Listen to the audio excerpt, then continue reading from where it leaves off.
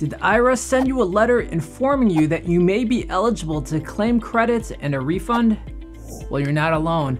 On October 13, the IRS announced they were sending letters to over 9 million potentially eligible families who did not claim stimulus payments, the Earned Income Tax Credit, Child Tax Credit, and other benefits. Here's the problem though.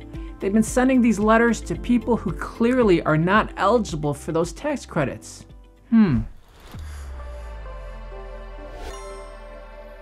Hi, I'm Noel Lorenzana, your friendly neighborhood accountant.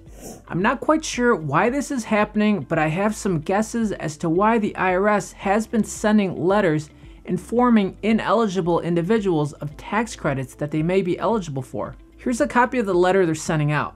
Allow me to read some of it because it's a little blurry and I apologize. It says, you may be eligible to claim credits and a refund.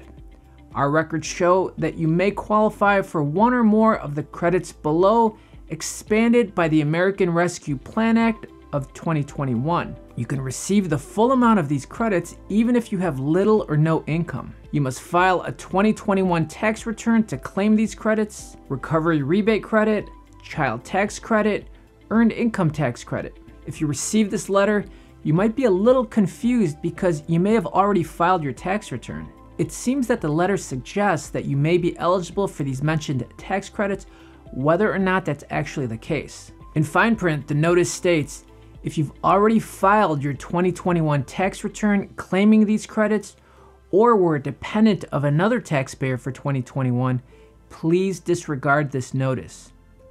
If you self-prepared your tax return and you received the letter, you may have actually missed something, so you might want to get a second opinion.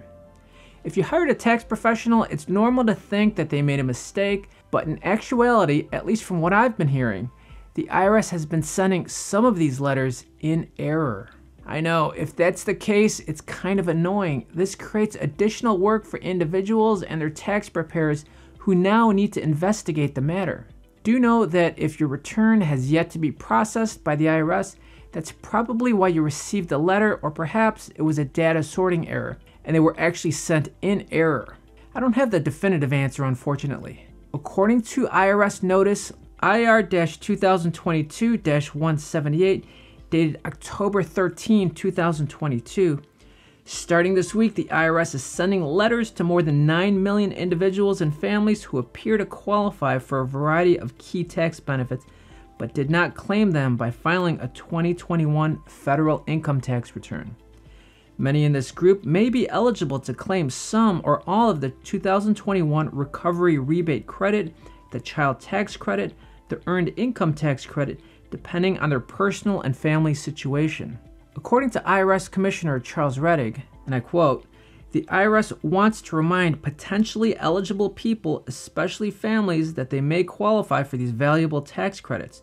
We encourage people who haven't filed a tax return yet for 2021 to review these options.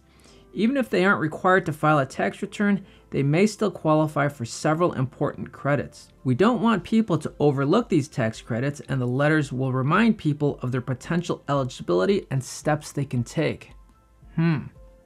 It's a nice gesture, and if you qualify for these tax credits, by all means, file a 2021 tax return to claim the credits. The problem is, the letter is being sent to people, from what I've seen, who clearly do not qualify for these tax credits because they either earn too much money or don't have any qualifying children. These and other tax benefits were expanded under last year's American Rescue Plan Act and other recent legislation.